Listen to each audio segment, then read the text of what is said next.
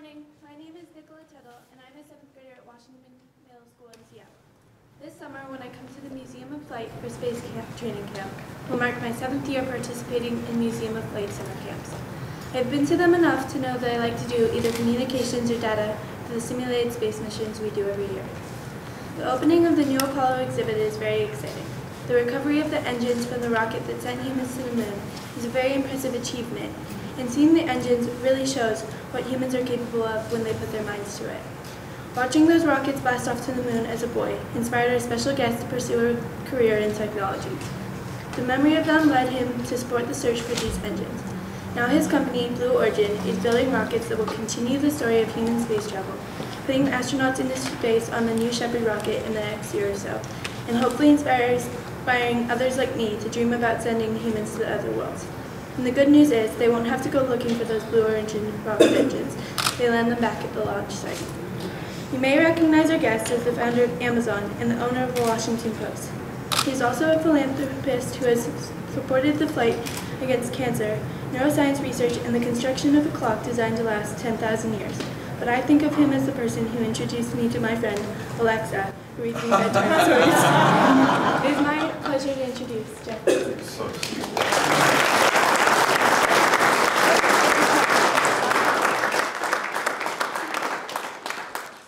Thank you, guys. We're going to open up to questions really quickly here, but before I do that, there's somebody super important in this audience that I need to introduce. His name is David. David, say hello. Raise your hand. Make sure everybody can see you. David is the guy, you saw him on the video briefly, but David is the guy who did all the hard work of putting this expedition together to recover these engines. And let me tell you, anything of this magnitude, actually any important achievement that you can think of and pursue in life, it's going to turn out to be teamwork, and this was certainly no exception. So being able to build teams and work as part of teams turns out to be an incredible life skill, and one that all of you are already probably learning and will continue to learn throughout your lives. Just a couple of things behind me. This is the F1 injector. This was one of the hardest elements of the F1 engine to develop. So back in the 1960s, when they were developing this engine, they didn't know how to stop what's called combustion instability. And that's what these baffles are. So you can see this kind of geometric objects sticking out. That's to stop the kind of acoustic energy inside the combustion chamber from reflecting off of the walls and going around and setting up certain resonant patterns. It's a phenomenon a little bit like, you know, when you sometimes get a microphone too close to the speaker, you get that high-pitched squeal. That's a kind of feedback loop that you don't want. It sets up a resonant frequency. And the same thing can happen inside a combustion chamber, but the energies are so intense that when that happens in a combustion chamber, it just quickly destroys the entire chamber. And in fact, when they developed the F1 engine, they blew up so many engines, and they were just incredibly persistent. On the test stand, over and over and over, they would fail. But they persisted. And that's another thing that is so important in life, is just that persistence and pushing through failure. That they succeeded, though. So after they blew up all these engines on the test stand, they finally perfected this incredible object. And you get to see an unflown F1 engine. There are not very many of these, and the museum here is very fortunate to have gotten one from NASA. When they finally perfected this, 65 of these engines flew, and there was not a single failure. So that's the result of all of that persistence and hard work from those engineers back in the 1960s. This is a great engine, but we're working today, I started a company called Blue Origin, and we're working today to make a better engine. It's not going to be as big. It's about a third the size in terms of thrust, a little more than a third. But it has one capability that this engine, one important capability that this engine was never designed to have, and that it's reusable. This engine was designed to be used once and then thrown away into the ocean. And you can never lower the cost of space travel if you are taking that approach. And so that's why we were able to recover these objects, because they were thrown into the ocean more than 4 decades ago, where they rested on the bottom of the Atlantic under 14,000 feet of water. So this is that's the thrust chamber, and you can sort of see, you can kind of match this piece up to that. If you see that kind of waffle pattern there, you see where it goes right there. Heat exchanger, turbo pump, the injector. There's, yeah, a lot of interesting parts over here. This is, I guess, part of the turbine. Very cool. So anyway, hopefully you guys will get a chance to go and look at these things up a little closer. And with that, if there are any questions, I'd be happy to take them. Good. This is one of the great things about kids. There are always questions. I love it. So it's very inspiring. Go ahead, right here in the front. Oh, you have the microphone for you. How old are you? I'm 53. 53.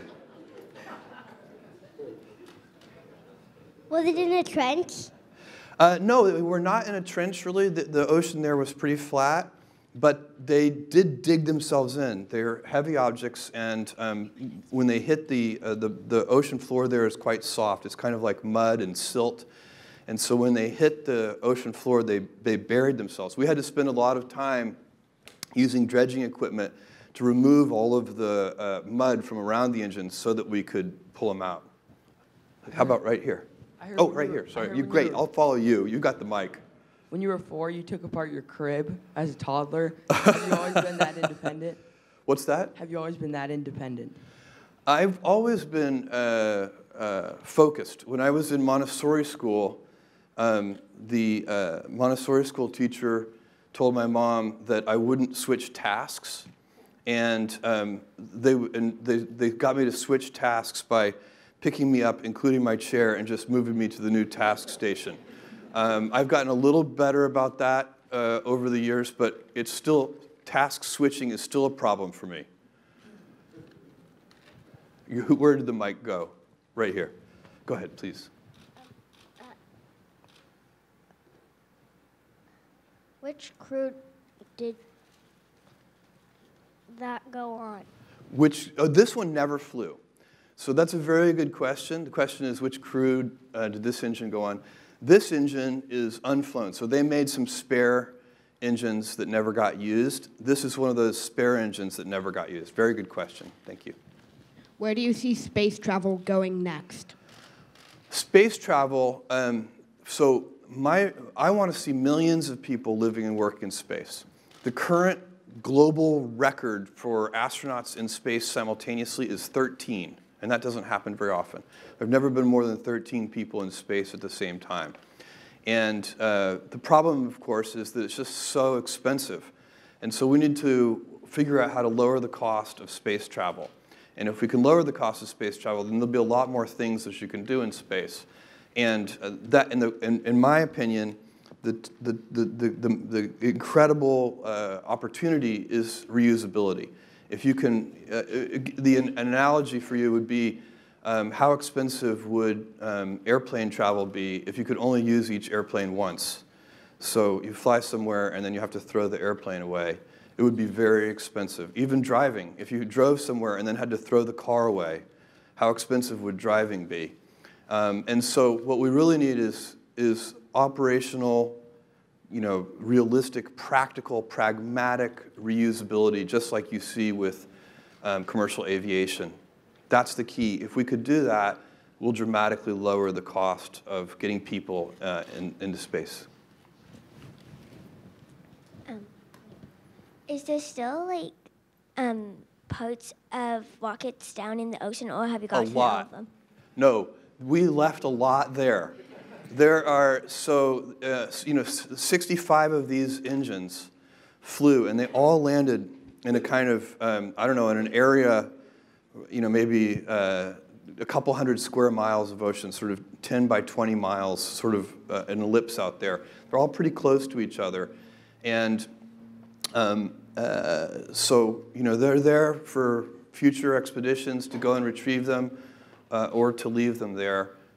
We wanted to retrieve some of them. We especially wanted to get an Apollo 11 engine, and we wanted to do that before eventually the ocean will corrode those objects and they'll just dissolve into the ocean water.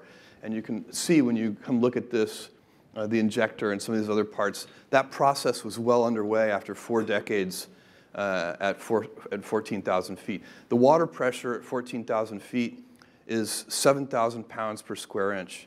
And so salt and other corrosive things that are in the ocean get into every nook and cranny. And that's why it took so long, by the way, to conserve these objects. When we brought them up, we had to keep them wet at all times. And then some specialists basically carefully disassembled them, cleaned them really well to get rid of all the salt residue and everything else corrosive, and then reassembled them painstakingly. But there's lots down there, and not just F1 engines. There's a lot of space debris. We're still adding to it, because most of the rockets flown today are still, the booster stage is still expendable. And so those things are still going into the ocean quite routinely. Please. Are you planning on removing the space junk orbiting Earth? Oh, this is a very interesting question. So for those of you who don't know this, one of the things that happens as we orbit satellites and other things is sometimes there are accidents and you end up with space debris in orbit. And depending on the orbit, it can last up there for a long time. And if you get too much of it, it could make space travel very difficult because you have to dodge all of that debris. It's moving very fast.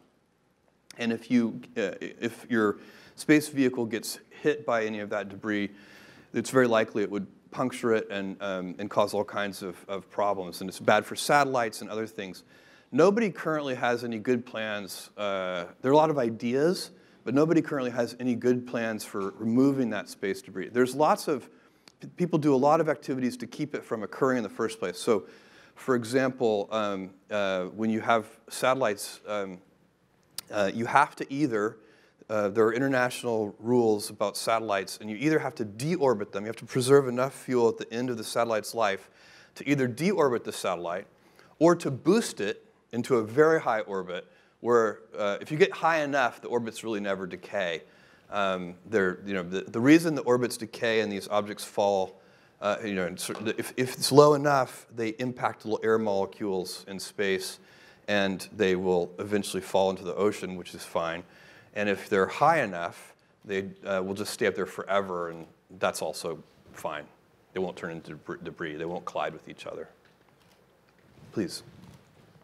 Did all those parts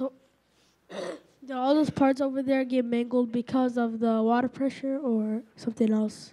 We believe that most of that damage was done on impact with the ocean's surface. So when the vehicle hit the ocean surface, it was moving very fast. It fell from 40 miles and then hit the ocean surface very hard. And it was not, even though this engine is designed to take extraordinary loads, it generates 1.5 million pounds of thrust, all of which is reacted through a little gimbal up at the top. But it's really designed to take all of that load from a very specific direction. And of course, when it hit the ocean, it took all of those forces from what were effectively random directions. So we think, although we're probably not really sure, that most of this damage being ripped apart was done by impact with the ocean surface. And then there's also a second kind of damage, which is all the corrosion. When you look at it close, you can see that very easily. Did the spaceship did it fall into the water? Yes. And sink? Yeah, that's exactly what happened. So basically, the Saturn V is a 3-stage vehicle, and the first 2 stages fell into oceans. And then the third stage, different things happened to it. But I think there's a Saturn V third stage that they recently, it kind of came back into Earth vicinity. They're kind of floating around out there. Did you know you wanted to do this when you were a kid? Yes. Well, not this particular expedition, but it was a very good question. Ever since I was 5 years old, that's when Neil Armstrong stepped onto the surface of the moon. I've been kind of passionate about space, rockets, rocket engines, space travel. I became a science fiction reader, and I've always known that I wanted to do something having to do with space, and I've spent a lot of time thinking about it for really almost my whole life. And that's one of the things. You guys will find that you have passions, and having a passion is a gift. I think we all have passions, and you don't get to choose them. They pick you, but you have to be alert to them. You have to be looking for them. And when you find your passion, it's a fantastic gift for you because it gives you direction, it gives you purpose. You can have a job, or you can have a career, or you can have a calling. And the best thing is to have a calling. And if you find your passion, you'll have that, and all your work won't feel like work to you. Did you see any new species? No, we did see some marine life on the bottom of the ocean floor down there at 14,000 feet, but not as much as you might think. Down at that depth, there isn't there's not a lot of marine life.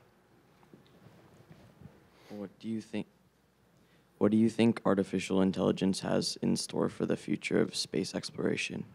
Oh, what a good question. Well, one of the things that artificial intelligence has in store for the future of space exploration, I believe, is just ever better robotic probes to explore the solar system. So one of the things that happens, if you look, for example, at the Martian rovers today, they drive very, very slowly. You have to be extraordinarily careful. The speed of light is actually a limiter on communicate. You can't really operate them remotely very well because depending on how far away Mars is from Earth at that particular time, it takes many minutes for the light to travel from Earth to Mars. And so that's that, you can send instructions, but you have to wait a long time to see the results of those instructions. And so that's one of the reasons that you get to cover very little ground with those rovers. You don't want you spend so much money to get the rover soft landed onto the surface of Mars. The last thing you want to do is get it stuck in a ditch. So they're extraordinarily planful. But if you had really good kind of self-driving technology, machine vision and other things, those rovers could keep themselves safe, and they could go faster and explore much more in a given amount of time. And I think that's just one example. I'm using Mars as an example, but that would be true of all of the robotic probes that we send throughout the solar system.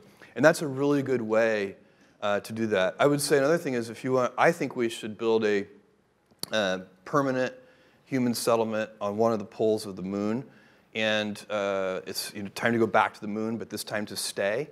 And there you would want to pre-position a whole bunch of equipment and supplies before the humans show up. And some of those things might need to be assembled on the surface of the moon.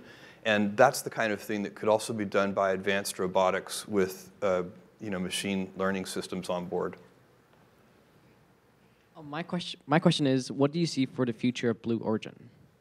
Well, so for Blue Origin, we're working on 2 vehicles right now. One is called New Shepard. It's a suborbital tourism vehicle. It's named after the first American in space. His name was Alan Shepard. And we're working on a second vehicle, which is called New Glenn. It's named after John Glenn, the first American in orbit.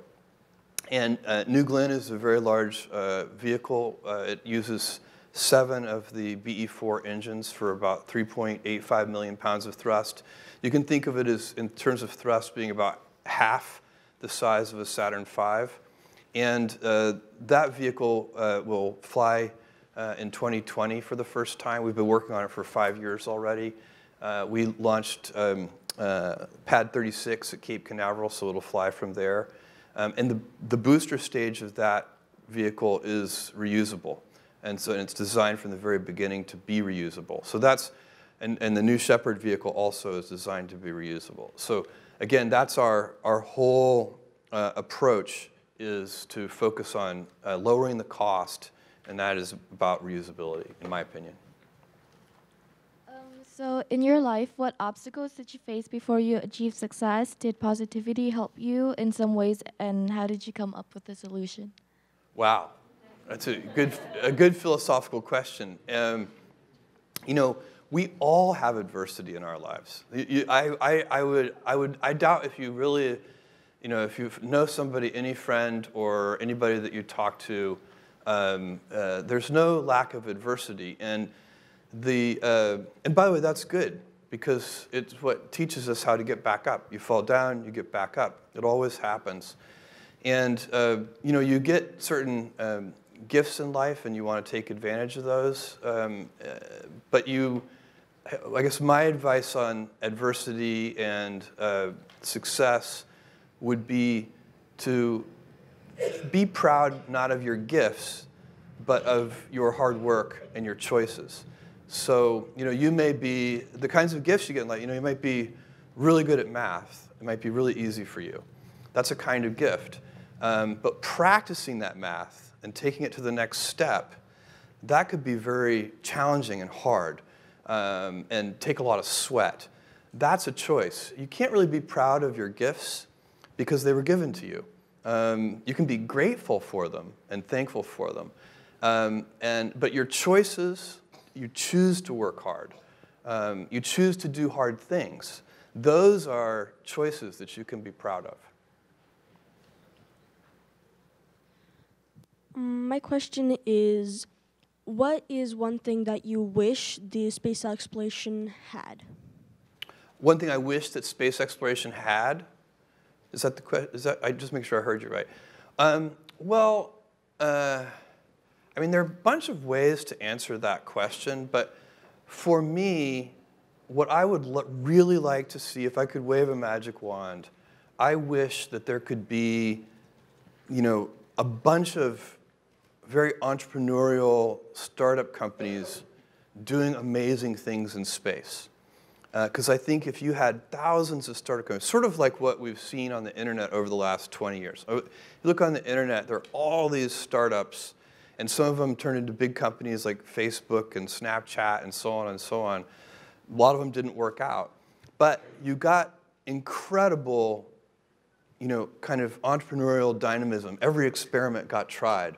And the reason that could happen is that it doesn't cost very much. The price of admission of getting started on the internet, Facebook got started in a dorm room, and to do incredible things in space today, the price of admission, the price of getting started is just way too high. To do anything super interesting in space is an expensive proposition. And we need to lower that price of admission. So that's what I would really love to see. I would love to see thousands of companies. And I think, by the way, this is your generation. You guys and people your age are the ones who are going to benefit from reusable rockets. You're the ones who are going to come up with those creative entrepreneurial ideas in space.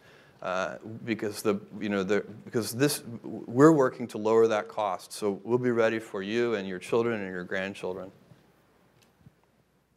Is there any way that you know of that will reduce the price of rocket fuel to go into space? This is a very good question. And here's the thing that you really need to know is that the rocket fuel is already not a very expensive part of what's happening. So I'll give you New Glenn as an example.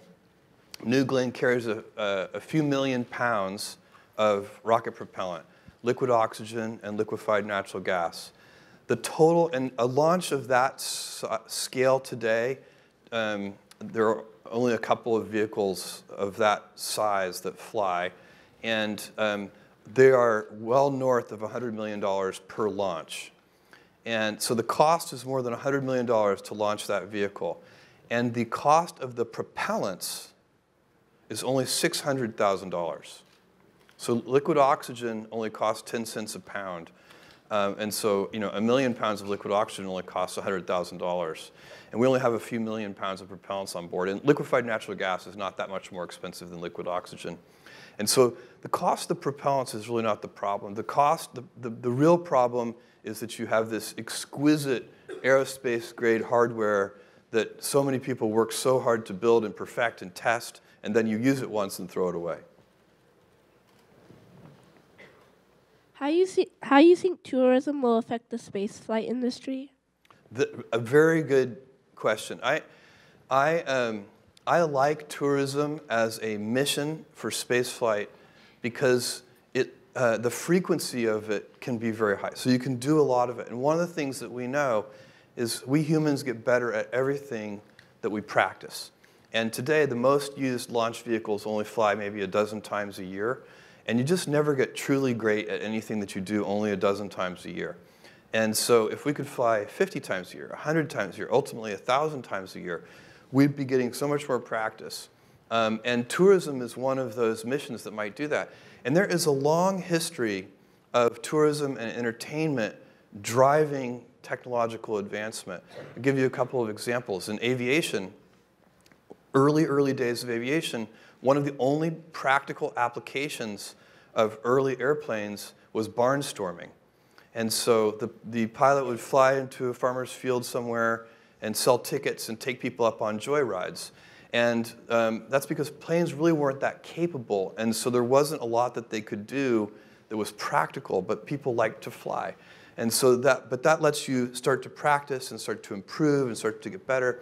Another one, much more recent, is that some of the advances that we're seeing today in machine learning and in artificial intelligence are being driven by GPUs, which is a special kind of processor, computer processor. And why were GPUs invented? For one purpose and one purpose only. They were invented by NVIDIA for playing video games.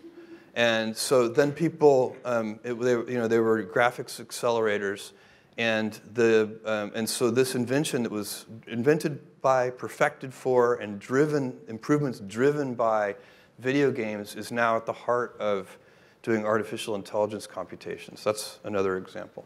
Who has the mic? Underwater, did you see any ships?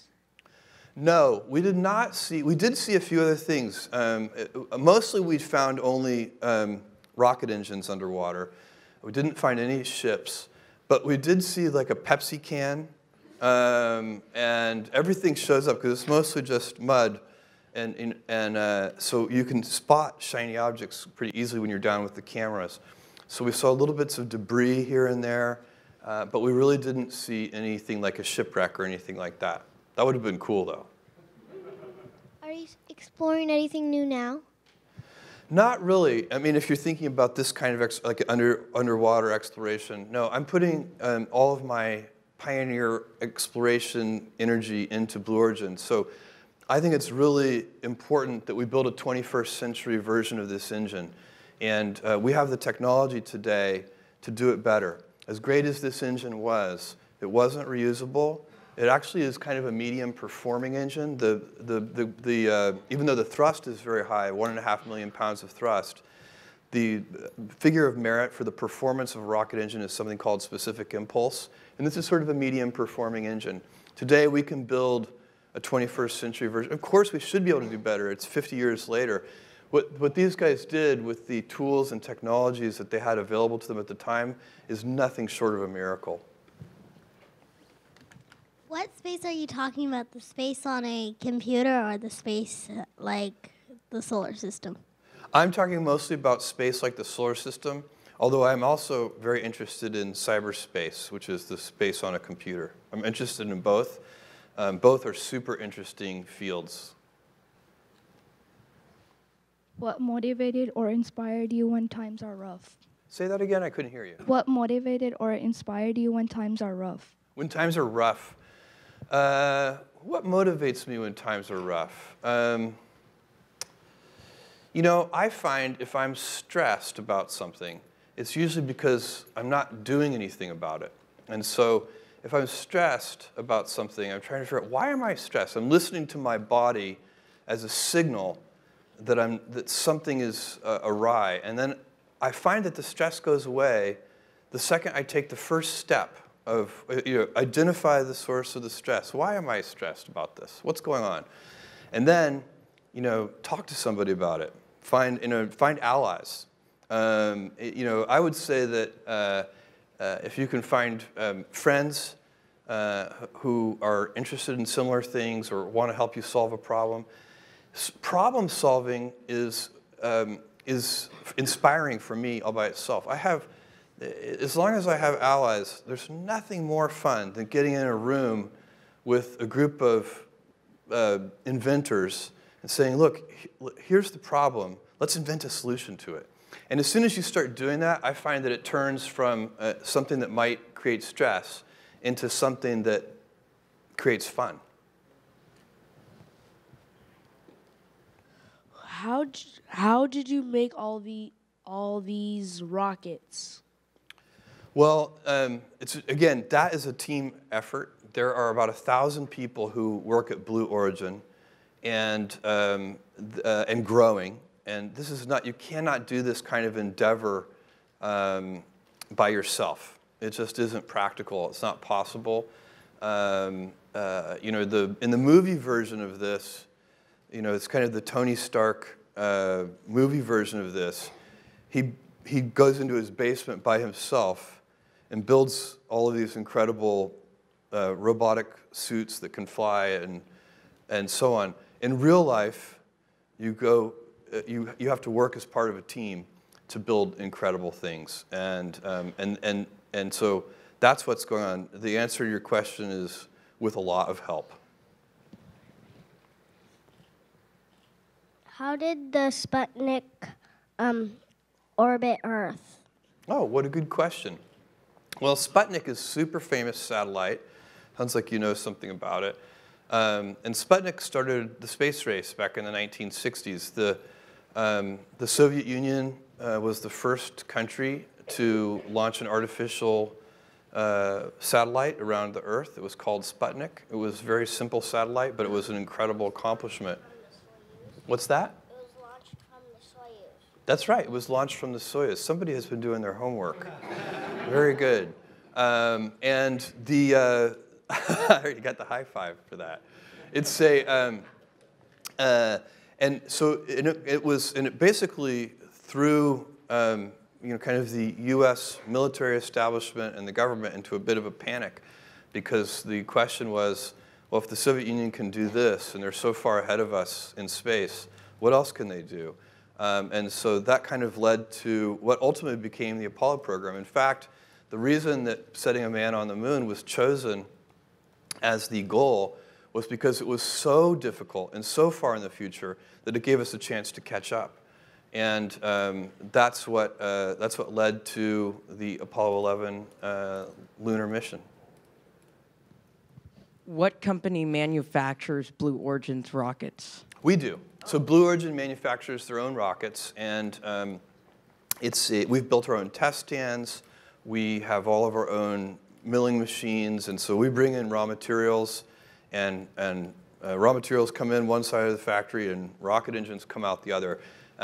We've built 4 rocket engines now. The BE-3 is in flight. That's our liquid hydrogen, liquid oxygen rocket engine. It's 110,000 pounds of thrust. That's the engine that's on the booster stage of the New Shepard vehicle. It's also going to be on the 3rd stage of the New Glenn, of the 3-stage variant of the New Glenn vehicle. When Apollo 13 failed, this mission, how did it come back to Earth? Oh, so the Apollo 13, so first of all, the launch was successful on Apollo 13. So they were already on their way to the moon before they had a problem. So they were in their little capsule and headed to the moon, which it takes about 3 days or so to get to the moon, and 3 days to get back. And once you're on your way, you can't turn around and come back. The only way, you have to finish the mission. And so you don't have to land on the moon, but you can use the moon's gravity to do a kind of figure 8 swing by the moon, and then send you, if you time everything just right, send you back towards Earth. And that's what they did on Apollo 13. So they aborted the lunar landing, and they used the moon's gravity to reverse their direction, and they came back to Earth. But they had to solve a lot of problems because they didn't have a lot of battery power. They didn't have a lot of... I got to talk one time to Jim Lovell, and I asked him if there was anything... He was one of the guys on the Apollo 13 mission, if there was anything that he didn't like about the Apollo 13 movie, because the Apollo 13 movie is a fantastic movie. If you guys haven't watched it, you should definitely watch it. It's very exciting and very, very fun. And he was an advisor on that movie, and he said to me that the only thing he didn't like, and none of the crew members like this one thing, is that in the movie, they show them arguing with each other because of the stress. So they're on this mission. It's a life or death situation. And these professional astronauts are arguing with each other. And he's like, that never happened. It would never happen. And he said he brought it up with Ron Howard, who is the director of the film. And Ron said, Jim, I know, but look, it's a movie. And we have to have stress. And it can't just be like one little drop of sweat on your head. It has to be more obvious. So they changed that, and it's not real to life. But it's still that movie in many ways is very accurate. Do you have any ties with NASA? Yes, we do. Blue Origin does have ties with NASA. I also got NASA's permission to recover these engines. They still belong to NASA, even though they've been on the bottom of the ocean floor for more than 4 decades. They're still owned by NASA. They gave me permission to recover the engines, but Blue Origin does some things with NASA as well. And we also propose things to NASA from time to time. So, for example, we have proposed to NASA this idea of returning to the moon, and we would like to set up a cargo service for that.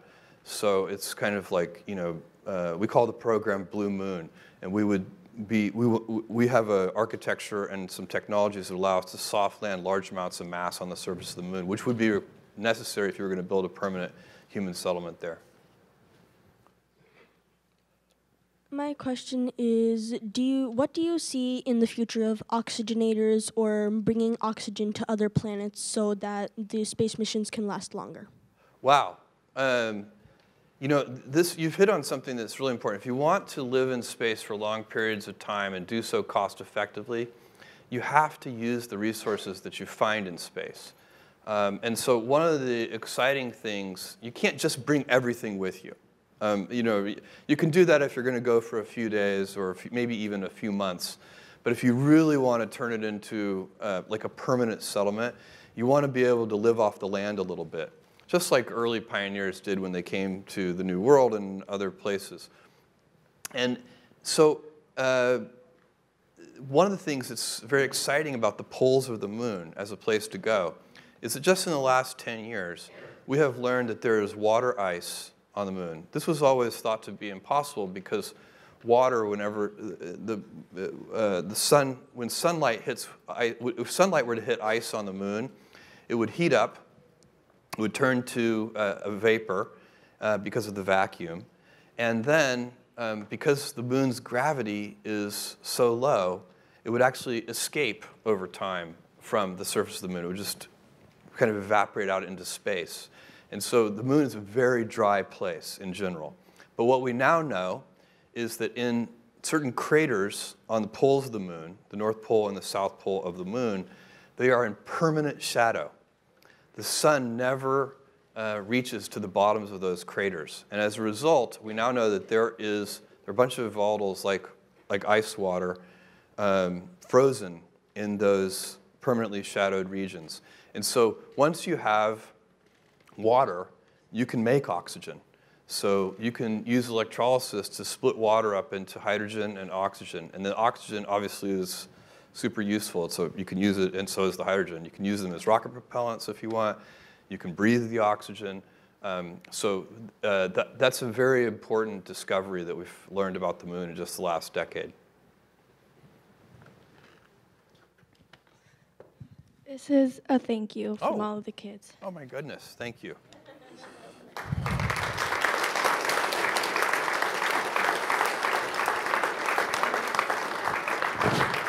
Here, let me set this down. Thank you guys. This is very cool, and I had a lot of fun doing this. Your questions are fantastic. Thank you. And you can, I'll leave you with just one quick thing, which is that for a long time, hundreds of years, thousands of years, the idea of going to the moon was so impossible that people actually used it as a metaphor for impossibility.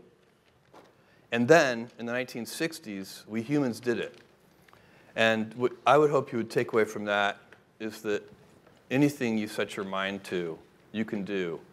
Von Braun said after the lunar landing, I have learned to use the word impossible with great caution.